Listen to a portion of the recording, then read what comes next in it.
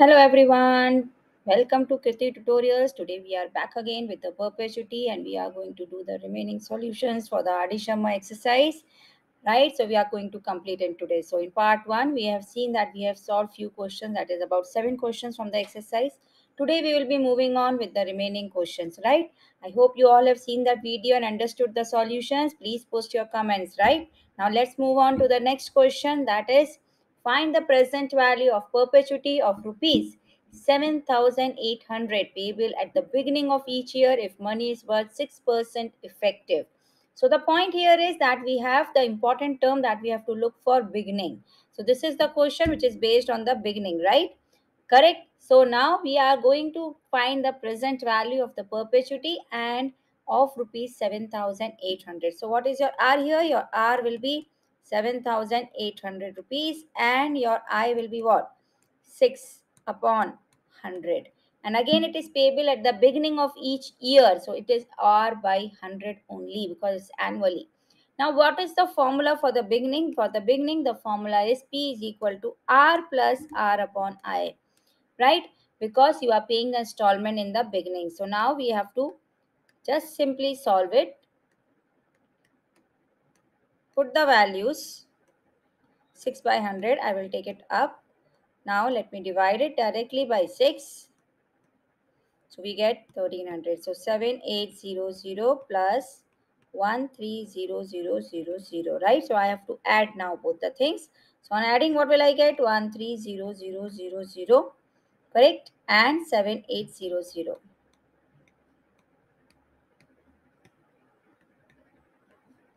Just check.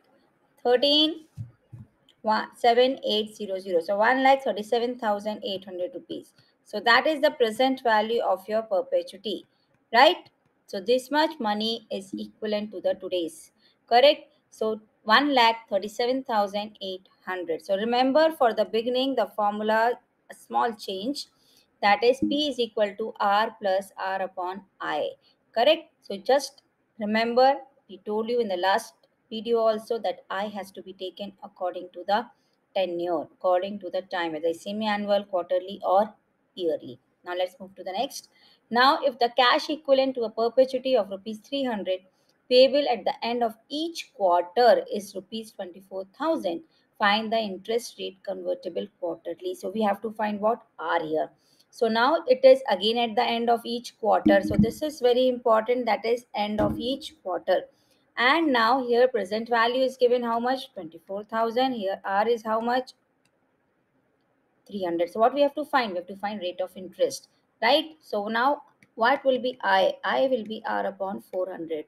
Why will it be 400? Because it's quarterly, remember. So now it is going to be quarterly. So we have to put I as R upon 400. So we have to find this rate of interest, small r. So what is the value? Again, the formula is R upon I. So now PV is given 24,000. We have 300 rupees and this is R upon 400.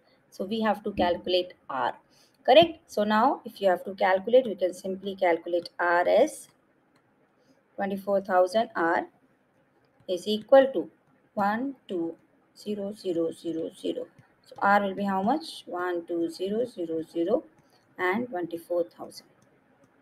So 3 zeros cut, and with 24 if we cut 120, that's 5. So interest will be 5% quarterly, right? This is for quarterly, right? So if they ask you to find it for the yearly, it will come out to be what? 20%, right? So this is quarterly interest that you are going to answer, right? Clear to all? So that's 5%. इसी question को थोड़ा सा अगर वो mode करेंगे, as I told you, if they ask for yearly, if they ask you for semi annually, then it will be 10%, 20%. Okay, no need to calculate again and again. So you can simply calculate it. Now let's move to the next. The present value of a perpetual income of rupees R at the end of each 6 months is rupees 36,000. Find the present value of R if money is worth 6% compounded semi-annually. So what are we going to find? We are going to, what we have to find? We are given 6 months semi-annually rate of interest, right? So in this question, what are we supposed to find? We are supposed to find the value of R, correct? So we have to find the value of R, remember? So we have to find the value of R.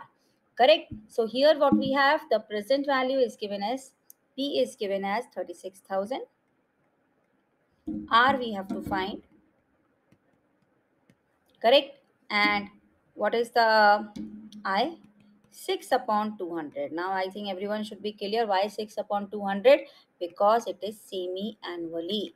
Correct. Because being semi annually, this has to be taken by 200. So now what will be the formula? It is at the end. Correct. What is given here? It is at the end. Just note it down. It is at the end. Correct. So now what do you have? R upon I. So what is R that we have to find? What is the present value? 36,000. What is I? 6 upon 200. Just keep the digits intact. No need of any unnecessary multiplication. Okay, just do the minimal divisions that is required. Okay, so now what will be R? 36,000 into 6 upon 200. So we will simply cut, and if we multiply by 3, we should get our answer. 3 zeros are 3, 3 6 are 8, and 1 here. So 1080 rupees. So that is your R value. Correct? So that is your R. That is, if you want a present value of rupees 36,000 and the money is going to be compounded 6% semi annually, then you should deposit how much. It's like that. So that will be 1080 rupees. Correct? So you have to find the money worth accordingly. Correct? Now let's move on to the next question. Now, at what rate converted semi-annually will present value of perpetuity of rupees 450 payable at the end of 6 months be rupees 20,000? So now what are the points given to you here? At what rate converted semi-annually? So again the point is semi-annually, that is half yearly, will present value of perpetuity of rupees 450. So that is your R given to you. 450 is what? R. Now what is the present value given to you? 20,000 rupees. And we have to find what? At what rate? At what rate means that is we have to find the value of small r. So if I just sum up everything, so R is 450 rupees, present value is 20,000 rupees, and being semi annually, it will be taken as R by 200, and it is at the end. Just note here, it is at the end. So end के लिए क्या formula हम use करते हैं? Simply P is equal to R upon I. So what do you have here? 450 rupees. Wait, let me make it. Yes. And here we have R by 200. So 200 will go up. And here we have 20,000. Correct. Now let's calculate the value of R. So 450 into 200 upon 20,000. Correct. Let's cut out one more. Let's cut out this. So what's your R coming? 4.5%. This is semi annually. And if they ask you same thing for the annually, it will come out to be 9%. We have to just double it. We have to just half it depending on what are we calculating. Right? So this is 4.5%. Clear to all? Now let's move on to the next. Vinod wants to retire from his job and get hold of rupees 30,000 per month, and he wants the money to go to future generations after death. He will earn interest rate at 8% compounded annually. What is the total amount he will need to achieve the perpetuity goal? So now here he is going to earn interest of rupees 800 compounded annually. So 8% compounded annually. This is what is for the rate of interest. And this is 30,000 per month. Per month, so he wants rupees 30,000 per month. Per month is very, very important here, because that will help you to put the value of I. Correct? So now we have to find the total amount he will need to achieve the perpetuity goal. So that is, we want the present value. So present value is, now it is going to be, get hold of this, and it is will be simply what? Uh, R upon I. Now what will be I here? I will be 8 upon 1200, because he wants it every month, right? So it will be taken as R upon 1200. So R is given 8%. So now here it will be what? 30,000 upon 8 into 1200. Correct? So that will be your present value. Clear? Now here we have to calculate simply. Let's calculate by 4 first. Okay, so 300, we get 2. So this becomes 150. Now what will it be? 445, 15 threes are 45, and then we put the 5 zeros. So we get here, let's see here, 45 lakh rupees. Right, just check everyone. So that is 45 lakhs. So that is the amount that he needs, right? So he's going to pay at the end. और अगर उसको starting में करना होगा, then what will it be? Then we have to add 30,000 more to it, so that will come out to be 4,53,000. So this is what we have. So this is there is a minute error in the answer key. Students, don't go with the answer. The correct answer is 4,50,000, 45 lakh, and here it is given 44 lakh 97,750. So don't get confused with it. It has a direct calculation. You can do it on your own. So there is nothing to think about. It's all manual errors. It's okay. Okay. So now let's move on to the next. Now, an investor plans an investment where the cash flow payments are rupees 50,000 per year. The required rate of interest is 8%, and the cash flow payments grow by 3% every year and paid indefinitely. Find the present value of the investment. Now here the present value we have to find, and here it's a case of growth, right? It is growing at the rate of 3%. So if it is at the rate of growth, then what is the formula that we use? We use PRI minus G. Now here I minus G, that's important. So I minus G, I will be what? 8%. G will be what? 3%, right? So, and capital R will be what? 30,000. So we have to simply calculate present value. Okay, let me make it PV. Clear to all? So if we have to calculate present value, we can simply use the formula. So we get 30,000 upon 8 upon 100 minus 3 upon 100, right? So what will you get now? 30,000 into 100 upon 5. Right? So we have to simply use the formula of growth, that R is equal to I minus G. So 30,000 into 100 upon 5 we have to use. Okay, so it's given 50. Let's make it 50. Fine. No other change. Okay. So I just wrote it. Okay, fine. So the point is now 50,000 into 100 upon 5. Now what we have to do is we have to simply cancel it out and do minimal calculations. So we get how many rupees now? 10 lakh rupees. So that will be your present value of the investment. So an investor plans an investment where the cash flow payments are rupees 50,000 per year. That's important.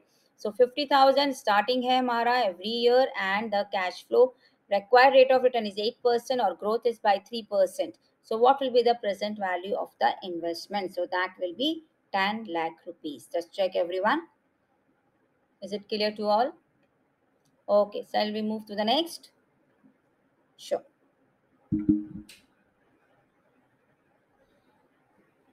Now, find the amount to be deposited into an endowment fund that is to be compounded annually at the rate of 12% per annum to provide for an annual scholarship of rupees 36,000 for an indefinite period of time. So now here what we have to find ki how much amount to be deposited into an endowment fund so that you are going to receive. तो अभी हम कितने पैसे deposit कर दें? So again we have to find the present value. So how much should I deposit now so that I receive? And a scholarship of rupees 36,000 for indefinite period of time, and the growth rate is the rate of interest is given as 12% on my amount. So what we have to calculate? We have to calculate present value, correct? Because I have to deposit it today, right? That is at the present. So accordingly we are going to calculate. So now we are going to receive rupees 36,000, correct? Now R upon I. So what is R? 36,000. And what is I? 12 upon 100. Let's do the calculations. So it will be 36,000 upon 12 into 100. Okay, now let's move it. So what we will get? Just do minimal multiplication. No need to do unnecessary multiplications. Right? So we get 5 zeros here. Let's put it in this way. So what is it? That is 3 lakh rupees.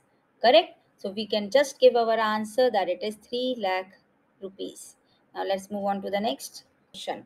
Now the next question is, how much money is needed to ensure a series of lectures costing rupees 4,500 at the beginning of each year indefinitely if the money is worth rupees 6% compounded annually? So here the important point to notice is beginning, right? And what we have to find? We have to find that how much money is needed today, right? If we ensure that each lecture is going to cost rupees 4,500 rupees. So what we have to find? We have to find the today's value, that is present value. R is given to you 4,500 and I. So what is I here? Now it is at the beginning of each year. Correct? So beginning here, so we will have to add R also to it. Correct? So R plus R upon I will be the formula. Now what is R? R is 4,500 rupees and your I is what? 6 upon 100 rupees. So now what you have? 7,000. 4,500 upon 6, and this 100 will go up plus 4,500. Right, now let's make the calculation here. So if we divide it by 3, we get 1,500 here, and we get 2 here, and if here we get 50. So what will you get? 3 zeros and 75. 75,000 plus 4,500. So what will you get here? 79500 rupees. So that is what you have. Correct? So the answer is 79,500 rupees you need to invest as for 6% compounded annually, so that you can go with the series of lectures of rupees 4,500. And it is in the beginning, so we have to use R plus R upon I. Okay, clear to all? So let's move on to the next. Now, how much money is needed to ensure a monthly pension of rupees 80,000 at the beginning of each month forever if the money is worth 10.5% per annum compounded monthly? So now let's move on with this. So it is important point is beginning of each month forever. Month and beginning. These two words are important here. So now here it is given as you are going to receive a pension of rupees 80,000. Now what will be I taken as 10.5 upon 1200? Why am I taking 1200? Because it's monthly. Correct? Because it's for monthly. And what formula shall I apply here? PV is equal to R plus R upon I. Why this formula? Because it is beginning. Okay, now let's move on. 80,000 plus 80,000 upon 10.5 into 1200. Correct? Now let's do the calculation. Here it will come a little bit in decimals and all. Let's do it carefully. So 2400 upon 21. Okay, now here I will have to do the calculations using the calculator as well. So 80,000 plus, if I divide it further, I get this, and here I get this. So what will I get? 6400000.7. Correct? Now if I divide it again, let's see. So what will I get? Let's do the 964 1 4. So 1, right? So here I get 914 2 8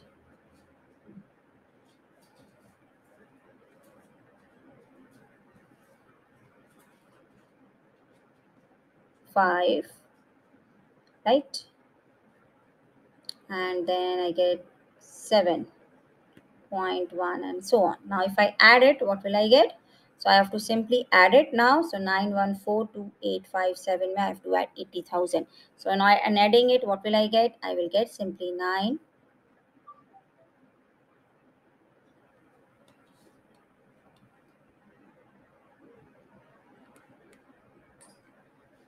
Let's make it here 9142857. Okay, 0.1. So this becomes 80,000. Okay, now let's write it. So we get here 7582229.1. So 9222857.1 rupees.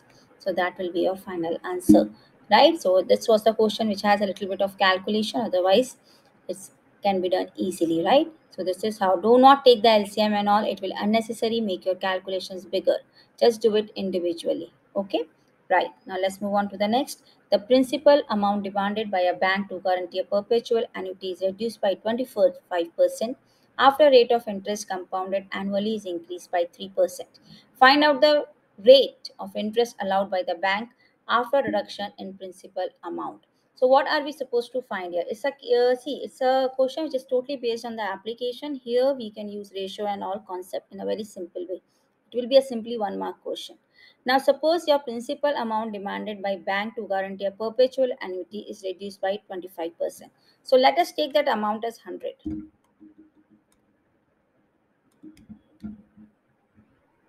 to make the calculations easier.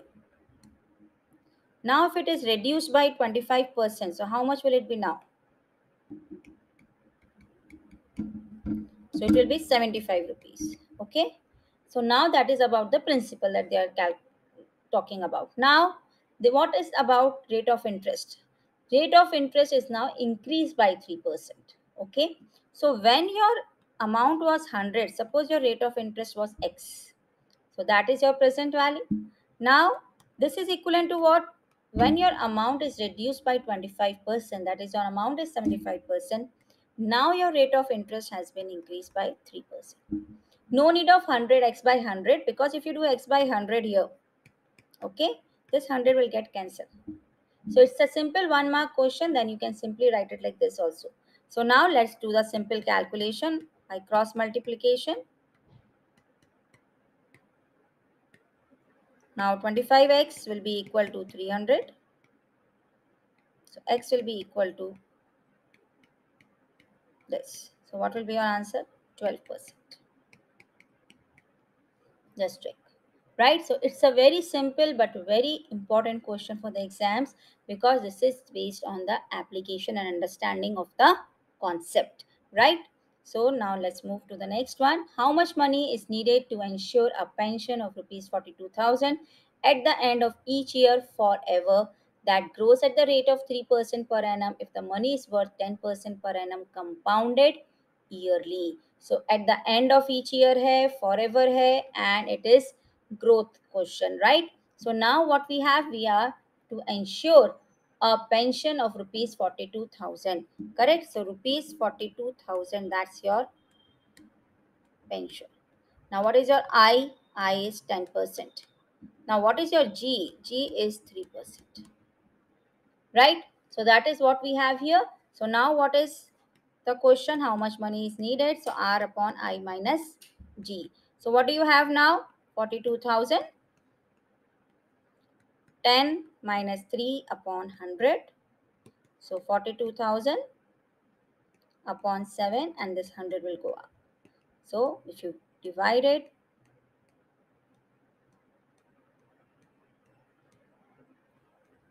so it's 6 lakh rupees, right? So this was based on perpetuity, again the present value. So this was all about the exercise that we had. So we have done all the questions. So I hope you all have understood it. Okay, thank you everyone.